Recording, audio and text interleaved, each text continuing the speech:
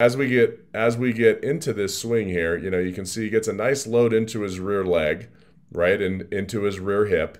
I like the fact that everything's kind of moving together when he loads, meaning his front knee kind of comes down and then his hands start to kind of load back at the same time. His front shoulders obviously down and in. A lot of Mike Trout kind of in, you know, he doesn't have a high leg kick, but a lot of Trout in this swing when he gets after it. So when we get him to the launch position here, again, heel plant, we're going to see that back knee come in. And this is a big dude, right? A big, strong guy, and he's creating a ton of separation. It's somewhat hard to see here, but you can see his belt and his hips are facing this way, and his chest is still back here, probably behind his back foot. So he's got a ton of separation. Top of the top hand at about his ear. Okay, knob facing back behind his back foot. A lot of people say face the catcher with that. Well, it depends where the catcher is. This guy here, I don't know who he plays for, but he's probably needs to be about 2 or 3 feet closer to the to the hitter. He's pretty far back, but that's okay. We're not talking about him. All right. So again, great launch position here. So now as we continue through the swing, you see the back knee starting to come in. His head's going to stabilize here. You know, usually a frame or two after contact. Okay. So there's his head there. Okay. You can see that head stays back. You see how the head doesn't lift. That's really, really good. So now we see this pitch coming in. I'm going to put a number on it. I don't know how level the camera is. So, you know, this isn't going to be an exact number, but it's probably plus or minus 2 degrees would be my guess. Let's see. Here comes that pitch. So it looks like a fastball. I'm getting 4 degrees on here. Okay. So it's probably 4 to 6 degrees or 5 degrees. It's probably 5 to 7 degrees coming down. So my concern with him, now I have to redraw it. Give me 1 second here.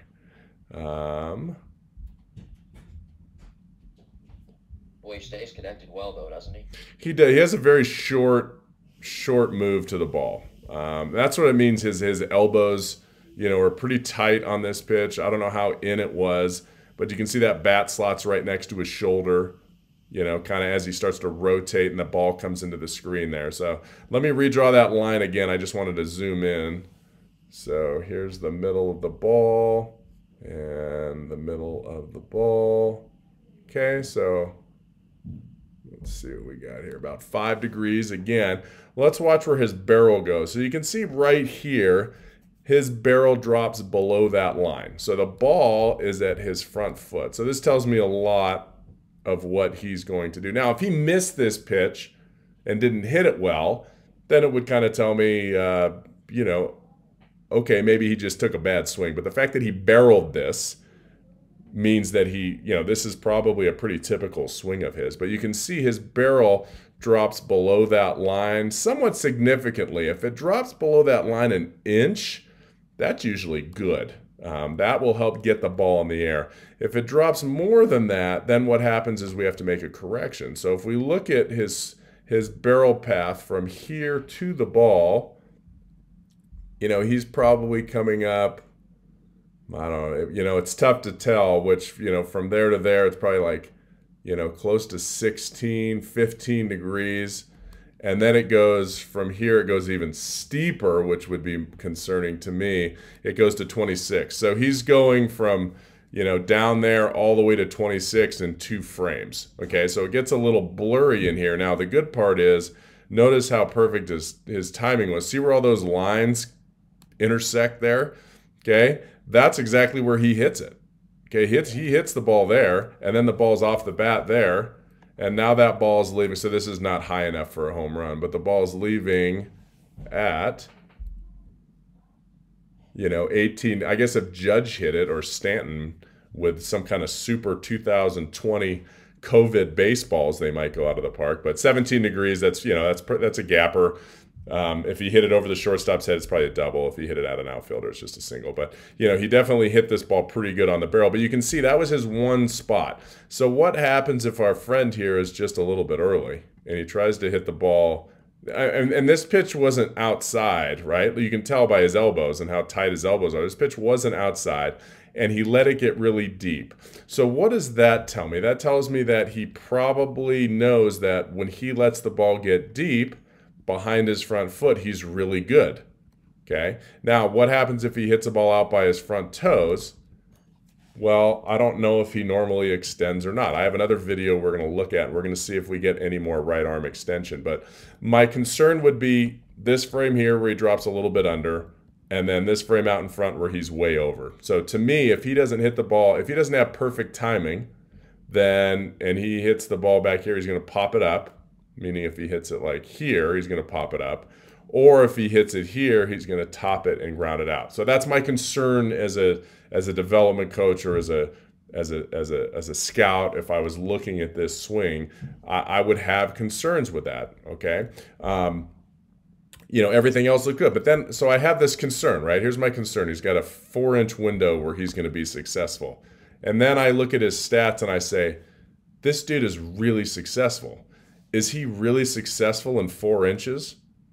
If that's the case, his brain and his timing and his rhythm and his thought process is off the charts.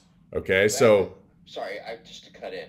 Does this have to do with bat? I'm looking at. I'm frozen at the frame of where he's just at the point of contact, where it actually looks like he gets jammed. He doesn't. He actually gets barreled to the baseball. Mm-hmm. Is that a product though of bat lag, a really good bat lag? Because this is an inside pitch. No, it's not, because if you take it back to, so you have the frame where the ball's off the bat, where his barrel's on the inside of his left thigh, and then you take it back one frame, and then you take it back another frame. So you take it back 2 frames. If he had good bat lag, the knob of the bat would be even with his left elbow. Okay, and that barrel would be up higher. So he's actually releasing the barrel a little bit early to get it to the ball, which is what you would do on an outside pitch to get to it. But I don't think it was outside based on what his hands look like at contact and where the catcher's set up and the catcher's arm. The catcher's definitely not reaching across his body. So this is, you know, this could be good hitting, you know, and again, maybe he had 2 strikes, right? Maybe he had 2 strikes. He was looking for a ball away. Guy throws it in. He alligator arms it and hits a ball to left field. But I've looked at a few of his swings, and this is very similar.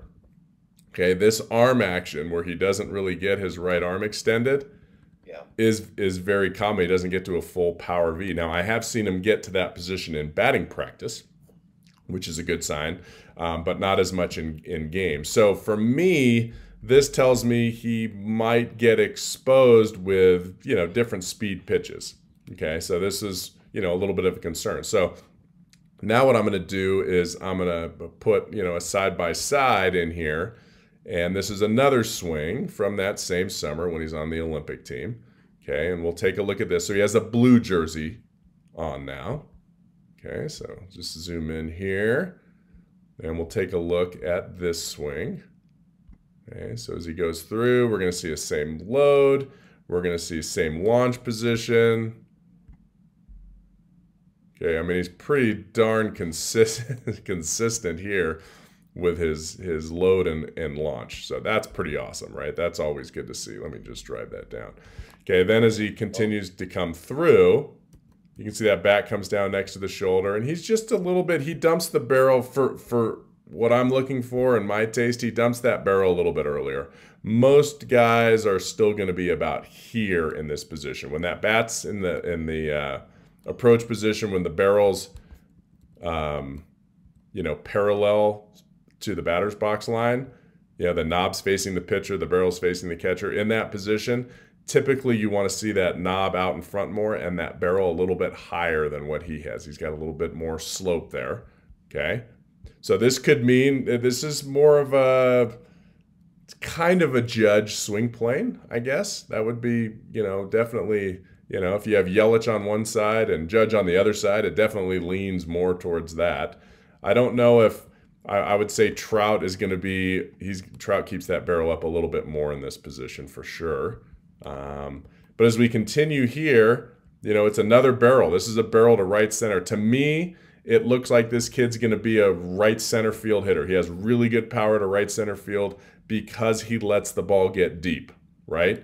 And if we bring this back, we're going to bring this pitch back again. Draw a similar line. Okay, so I'm going to draw a similar line here through the ball from here to here. Is it the same? The swing plane, correct? Yeah, the pitch plane. So drawing the pitch plane. So this one's at roughly 4 degrees. So 4 or 5. It's the exact same pitch he had before. But just notice how he lifts off of there. So that's my concern is he doesn't stay. I mean, you can see barrel, right? I mean, this is a perfect frame where he gets to the barrel to the ball, right? But then one frame after, can he get to here? Like, what happens if he's 6 inches earlier? Does his barrel go to there? No, he's going to hit that ball off the end of the bat and hit a ground ball to the pull side. So he's definitely a guy. I mean, you could put him in a little bit more of a JD Martinez, although Martinez extends really well. Martinez kind of drops the barrel down like this, but Martinez will extend and control the barrel all the way to the front foot or beyond. Okay, so that's the difference. And see, his right arm looks exactly the same as it looks, here on the left side on the other swing. So these are very, very similar swings. That would be, my concern is he's going to hit a lot of ground balls to the pull side. Like he's going to hit a lot of toppers to the pull side if he doesn't let it get deep, which also means he's not maximizing any barrel release and he's not maximizing, his swing plane because he could really be on plane probably from there to there on this swing if he used his hands and arms. Now, this is something that he's going to learn at the next level. This is a wood bat move. This is a whippy move. This is something that's going to take him a year or two with the wood bat, and he will totally get it. So I wouldn't really have any concern. I mean, unless he's not coachable or I don't see that happening, right? He's a good kid from everything that I've read. So, but that's where his strength will become is extending his happy zone, instead of having a 4-inch window to make contact, he'll be able to hopefully double that, so that he stays on plane, and it all has to do really with his right hand. So that's what I see now. And then the reason he does that is because he drops his barrel here underneath a little bit. If he extended from this position, when the ball's out in front of his front foot, he hasn't hit it yet. And his barrel's back by his back ankle. So from this position, what guys usually do is their barrel will drop and then it's like, oh, crud, I got to get it back up. And so they're going to kind of come this way back up to the ball. Okay, he actually cuts that off a little bit soon. But that's the problem. Usually you don't want your barrel, most really great big leaguers that have success, their barrel comes down and it doesn't really level off until about here, the inside of their left knee. Then it'll start to kind of work up that way through the ball. So you can see he drops it earlier and then he comes back up sooner. All right, so I don't know if that's what he's been taught or that's what he does, but that would be the change. That would be the adjustment to really make him better. So if I was grading a swing like this and I didn't know who he was, hey, Jake, here's a swing. Can you evaluate this for it? There's definite risk in these two swings. There's risk. But when you take that risk and you say, here's a guy that barrels everything, here's a guy that hit 350 in the pack. Well, let's see what his pack. I don't know if you can pull that up, but if you find out what his conference numbers are, Pac-12 pitching versus playing some other schools midweek, that's much different. So did he hit 300 in the Pac-12? That would be like, okay, this dude barrels balls. He's a quality hitter. And he has an issue. So when you take that information and you couple it, to me, I'm like, I want this guy. I don't know if I take him 1-1, but I want this guy because I know I can make him even better than he already is. He has intangibles. He has vision. He has good rhythm. He's a gamer. Now all of a sudden, and I see some flaws. I see some room for growth in his swing. That's exciting as a development guy. That's exciting for me. If I'm cutting a check for $8 million to sign this guy, I have concerns, and I hope I have trust in my development staff to really bring out the best in this kid that we just drafted. Yeah. Also, just for another visual for everybody, when you were talking about the barrel dump and where the barrel needed to be to get coming down and getting on plane inside that back right knee, the one cue that I've heard you say before to a young hitter on one of your videos on your Facebook page was pretend that that barrel is slicing your trap in half, and that gives you a better visual and a cue to keep it close and stay connected and to get on plane on time, which is something that it doesn't seem like he does because of that barrel dump, correct? Yeah, he doesn't. Yeah, and that's it's not bad. Like he keeps that barrel. When he first goes to rotate, this is what I look at here. See how close the bat is to his head. So his first move is pretty good. That bat stays right next to his head. He doesn't use his left arm as much as some other players. If you look at Buster Posey. I'm trying to think of a guy, a bigger guy with build, or even Judge sometimes before his barrel kind of dumps. But they'll get to this position here, and by using their left arm more, their bat will be here over the shoulder. Okay, so if I bring him one more, their hand will be here, and that's using the left arm more, which is he's a right hand dominant guy. He uses his right hand more. Using your right hand is fantastic, especially out in front with wood to release that barrel.